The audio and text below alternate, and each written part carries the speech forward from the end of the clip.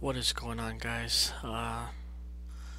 In my last DWM video I said I was going to show you how to configure the status bar, and I showed you a brief way to do it from the terminal. Let me go over that really fast before we continue. But you can do this, the script that I will show you, you can put into your xinitrc file, or how I have done, created just a bash script that I link that in my xinitrc file. So if we open up a terminal here, again, in my previous video I said that the status bar here is set as xset root dash name, and then in parentheses or quotations, you do $, parentheses,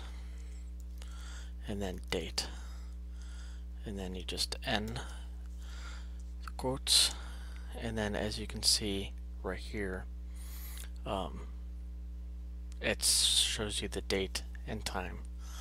So there is a way to put this through script. So I'm gonna bring up my script that I found, another person's script on GitHub. I can't remember where I found it, but I just named it the same way that he did. So I just you can name it whatever, but I called it DWM_status.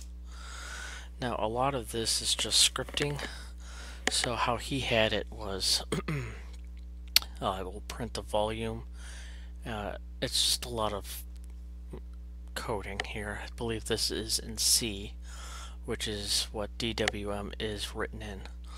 So it just shows you takes the A mixer, master, and then it prints out the volume.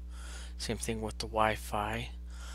It will link your Wi-Fi adapter, and then it will.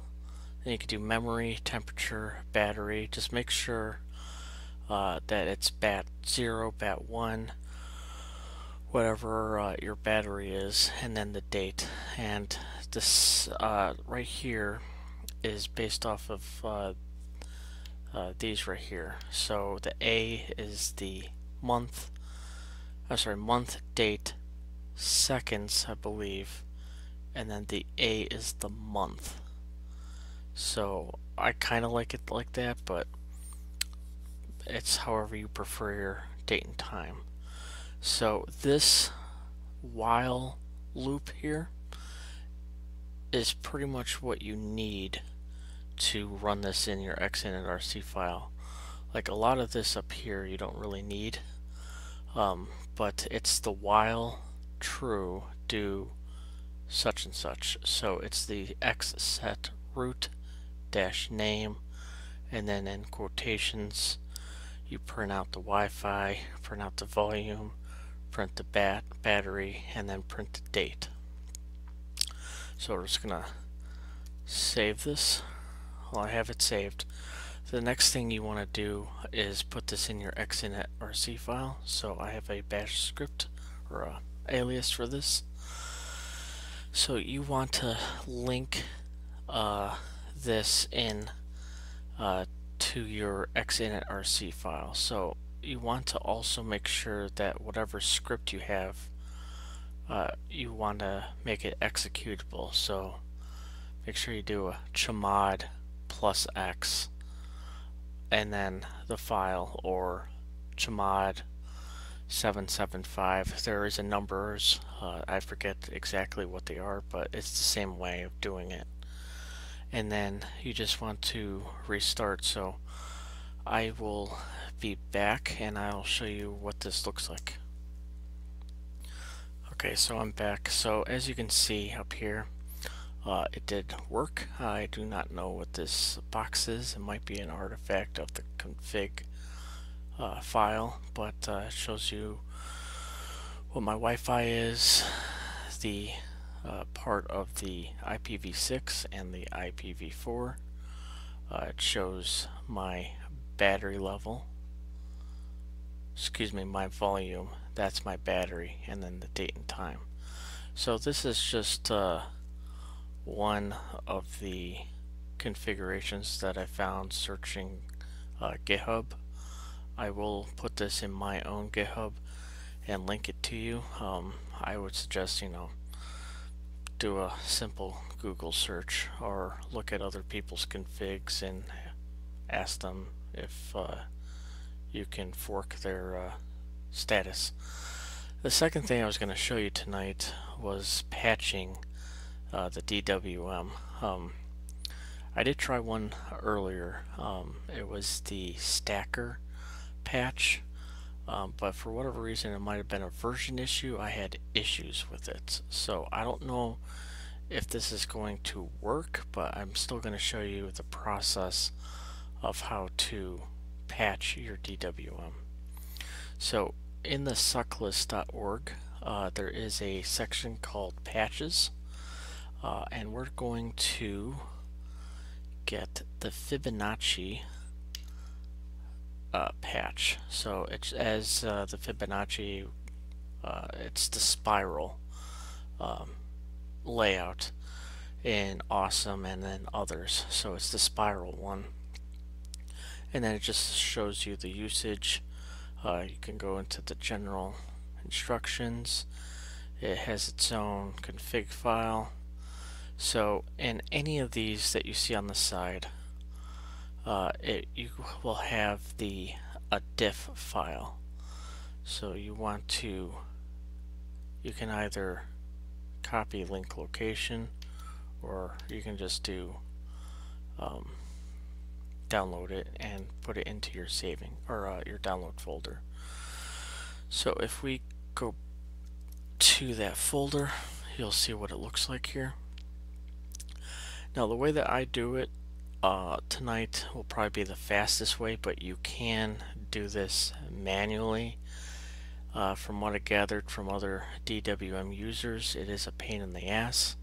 So just probably this way or a way similar to this would probably work. So in my downloads folder, you'll see the DWM-Fibonacci and then the sequence number. Now again, I don't know if this will work since the version is 5.8 and the DWM is 6.1. I don't know, but we will find out. So we're just going to move this into where I have my configuration file. So paste. Now you just open up a terminal here, cd into where your DWM file is, and then you're going to do patch -p. It could be P0, P1. I don't know exactly what the P stands for. There's no documentation, so if anyone knows, please leave a comment down below. I'm curious what it is. So I'm going to put -P1, and then the less sign, and then if you don't have it in the same folder, then you just put the pathway to it, but since we do have it, we'll do DWM- and then autocomplete. So that's the diff, and you just hit enter, and then if there's any errors on there, then it will show up. So we're just going to go sudo and then make clean install, put in our password here. So here's the moment of truth. So it does look like it worked, so I will be right back again. Okay, so I'm back. So we'll see if this did hold. Everything looked fine, so we'll scroll through our layouts. So right now is the master layout, so it will have a single pane or it will have a double pane here. So we'll just open up a couple of so we'll scroll through. So if we hit the Alt and spacebar, there's floating. Okay, so let's go back. Doesn't look like it worked, so we'll see how to do that.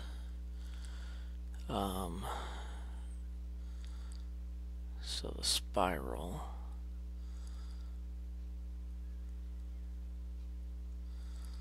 I will look at this and get back to you. Okay, so it does seem like it did work, because here they are. There's the spiral and the dwindle, but there might be an issue with my configuration file or how I did it, but yeah, it seemed to work, but don't know again why it's not working. So, but that's how you would patch your DWM. Now, again, patching, it's nice that you can add different types of stuff to your configuration file, but if you have to add stuff to something that should come in by default, then I don't know, like a lot of it, the one that I was trying to do, you can move different, move this up and down. It was called the stacker layout. I'll show you what that looks like.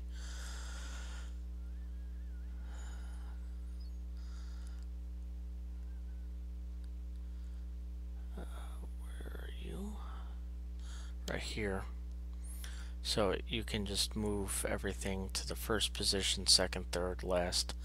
So I tried to do this one, but let's see if this will work again. I highly doubt it, but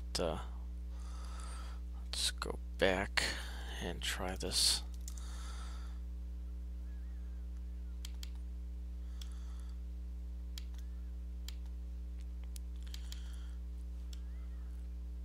Paste. Let's do cd dwm patch -p1 here, dwm stacker. So again, it looked like it worked, but let's see what happens when I try to do a make install here, because this is where I ran into the issue before. Yeah, see, it looks it's not reading the dwm.c